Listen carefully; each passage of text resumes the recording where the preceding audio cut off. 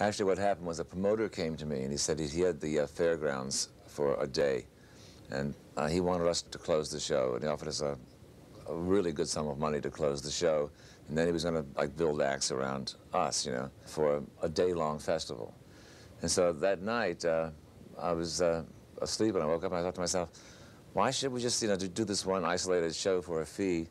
Why don't we just get artists from all over the world? And I had this like global vision, you know, of getting people from all over the world to come and give them no fee.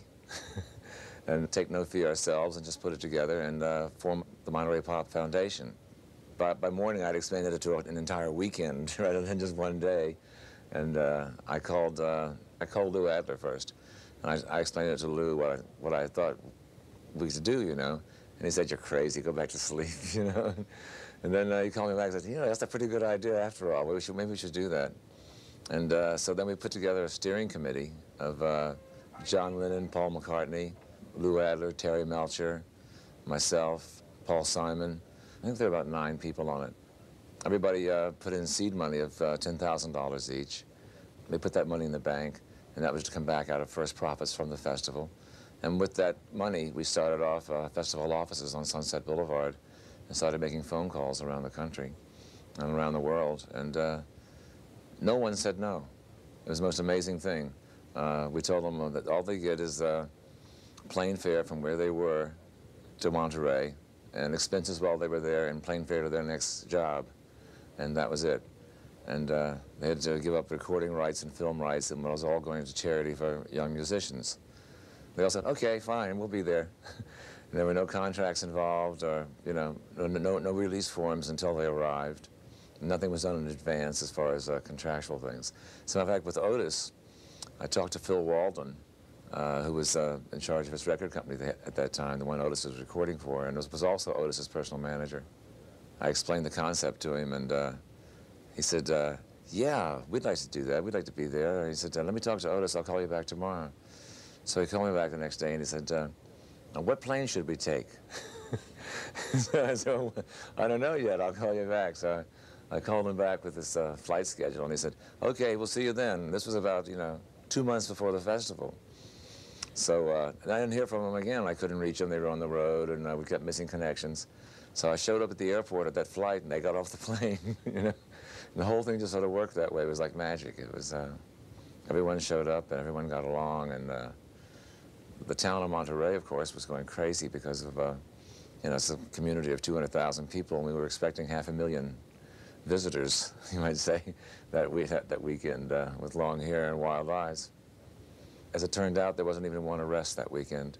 And the townspeople of Monterey were fantastic, and they opened their homes and fed people, and people slept on lawns, and suddenly the city realized that it was really a celebration, and they opened up all the public facilities, the football fields for people to camp out on, and the parks and all that kind of thing, you know. So that spirit of cooperation carried through the whole thing. Well, she was so nervous that it was crazy. She had her Southern Comfort bottle, and she was backstage, and we were all telling her, it'll be fine, don't worry about a thing, you know. And she was rattling, like you know, just shaking. And as soon as she hit the stage, she just stomped her foot down, got real Texas, and settled in, and just hit her groove, and went right for it. And when she came off stage, she was crying. She couldn't believe that she'd gone over so well, that it was such a, you know, emotional experience for her. And that was just the beginning of, you know, as I was saying, the idea was to put these acts in place and then get a lot of new acts that no one had ever heard of before, who were great musicians, and give them a chance to perform in front of all these people under the auspices of the established acts, you know. And that's what made it work, I think, really. If you see Monterey Pop and then play Woodstock right afterwards, you see it's like two different tribes almost of people. Even though a lot of the same people attended, in that 18-month period between the two shows, the climate of the political climate, the cheerfulness of the people, the unity, everything sort of changed into open warfare more than peace and love. This was really the end of the flower power era. So the beginning of the me generation coming on, it was a definite stop right there. Woodstock had so much money behind it and was so publicized, and you know, the movie was widely distributed by a major company. And we kept ours on a very organic level. We weren't after that. That wasn't, you know, after fame and fortune. You know, Woodstock was done on a profit basis. I was asked to be on the board of directors of Woodstock, as a matter of fact. And when they told me they would, you know, I would get a certain percentage of this and that, I said, oh, just forget it, you know. This isn't something I even want to be a part of. So I think that they did it on a much more commercial basis, you know, and with, you know, really paid PR people and heavy hitters, you know, and that kind of stuff. And but I think that, like Cass once told me, she said, well, maybe Woodstock will make the money, but Monterey will have the legend. We had just recorded our third album, and we're on a concert. I canceled a concert tour, and spent most of my time giving speeches to citizens of Monterey, the women's clubs and the Kiwanis and the Lions, the Elks and the Eagles, to convince them to give us the city permits, you know, and talking to the police chiefs. And so I finally decided that the best way was to give everybody in Monterey a job. Just to hire the entire town almost, you know, in some capacity, or one way or another.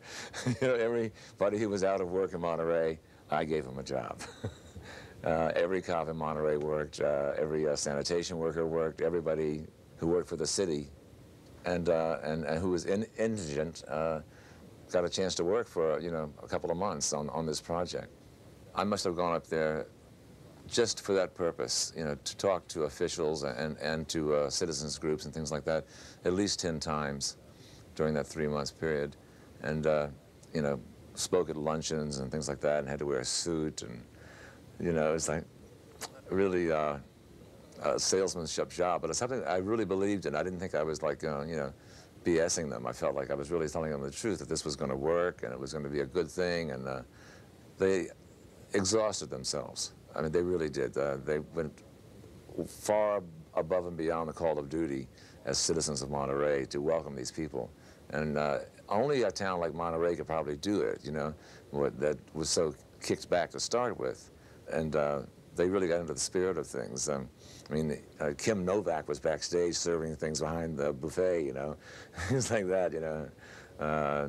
Doris Day was there, you know, helping out, you know, bandaging up wounds and stuff like that. And everyone was equal. It was wonderful.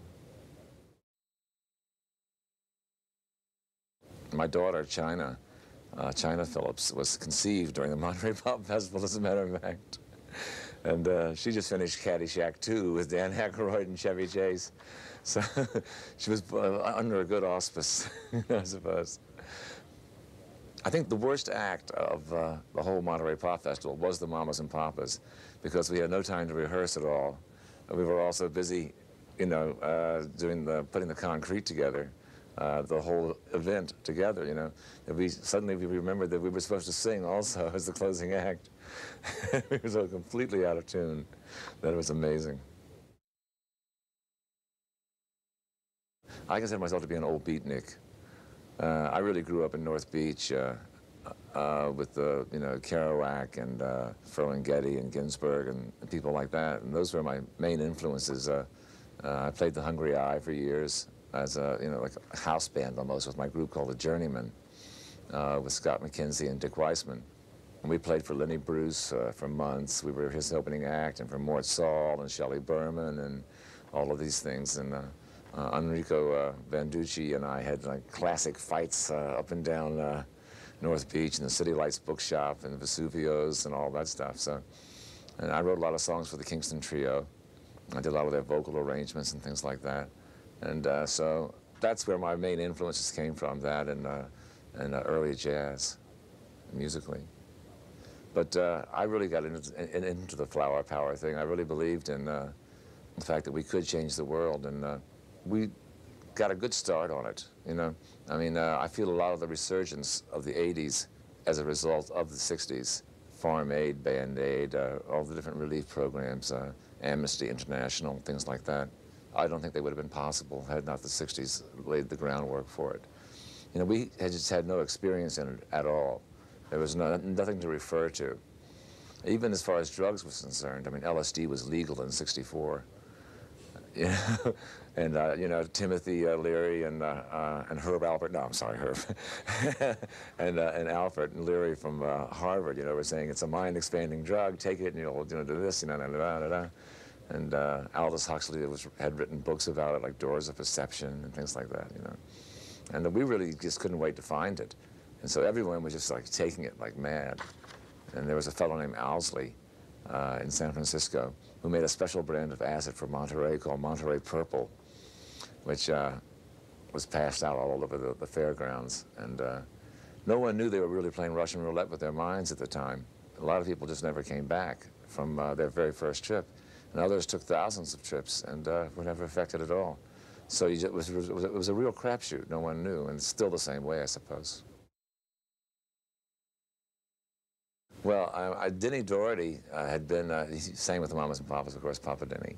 And he had been in the Bahamas, and he arrived 10 minutes before we went on stage on Sunday night. And he drove up, and he said, it's the weirdest thing. I drove up, and he said, there's this cop standing there with a rifle and a flower coming out of the muzzle. He said, what have you guys been doing to these people? It was just cooperation, you know. I mean, they realized that we were there not to make any trouble at all. And the Angels kindly offered their services as protectors, you know, which we kindly refused because we didn't think it would be necessary, really, to have minders there, you know, to keep the crowd in control. The only problem we really had was one time when Otis was singing. I think he was doing Try a Little Tenderness or something like that. People were out of their seats and standing on their seats and screaming and dancing in the aisles and all that kind of stuff, you know. And the police chief came up to me and he said, if you don't get them back in their seats within the next 5 minutes, he said, I'm pulling the plug on the whole event. And I said, oh, you can't do that. We've worked all these months, you know. So I called Otis over. I was behind the drum stand, and I said, Otis, I said, you've got to get the people back in their seats again, or else they're going to pull the plug on the whole event. So I would have gone out and said, now the police have come and they've said they're going to pull the plug on the whole event if you don't get them back. You know. And Otis went out and said, this is the love crowd, right? And everybody said, right, right. He says, okay, then love yourself enough to sit down, all right? And so everyone sat back down again, and everything was fine. He just went, but he did it in his own way, you know, which was so smooth, you know, so opposite the way I would have done it. I got my total respect immediately. I was having such a hard time selling the idea to the community, and because they were so frightened of all these people descending upon them, you know. So Scott McKenzie was actually the inspiration for it, the fellow who actually sang it, who's in the Mamas and Papas now. I've known Scott since we were teenagers, and he came to my house one afternoon and he said, you know what you ought to do is go to your strength, you know, and write a song that expresses to people around the country who are coming to San Francisco for this festival, that to come with that spirit in their mind, you know, of wearing flowers in their hair and like a very Grecian Olympiad kind of thing, you know, a meeting of nations and people and, you know, in peace, love, and unity, that kind of thing. And so the first thing that came to my mind was, you know, wear flowers in your hair. And so I just sat down and wrote the song in about 20 minutes, and we recorded it that week, and it came out on the weekend, and I think by the next week it was #1 all over the world or something, you know. It was just crazy the way it went. Well, I got a couple of guys from my hometown in Alexandria, Virginia, from a group called the Delray Locals, a gang I belonged to when I was a kid. One guy who's now fire chief of, no, fire inspector, it's a better job even, of Alexandria, Virginia. His name's Jimmy Short. And Jimmy was like, sort of took care of the office area, you know. So I said, now Jimmy, I don't want anybody come through here without a pass. He says, don't worry, John, no one's coming through here without a pass, you know. So I came out about 10 minutes later, and there's about 5 guys laid out on the ground, you know. And I said, what happened to these guys, Jimmy? He said, they tried to come through without a pass, John. I said, it wasn't quite what I meant, Jim. Explained to him I didn't want anybody hurt, you know. Just say no. He was like decking people, you know. But Yeah, we had a constant group of security people who were, you know, we had meetings and talks with them, you know, about how, nonviolent techniques of crowd control, you know, and how to like talk to people, you know, and not handcuff them and things like that, you know. I think it changed a lot of things. I think it changed a lot of people's attitudes toward music. It, uh, it gave the world an opportunity to hear just what was here on this planet, and for people to hear the different kinds of music and the different influences from different countries. It's just a shame that we couldn't have gone a whole week and included another 100 acts, you know, because the talent was there. The time factor just wasn't, you know, and the wear and tear on the human body and mind. You needed 3 John Phillipses and 3 Lou Adlers and 3, you know, of everything, you know, to get it done.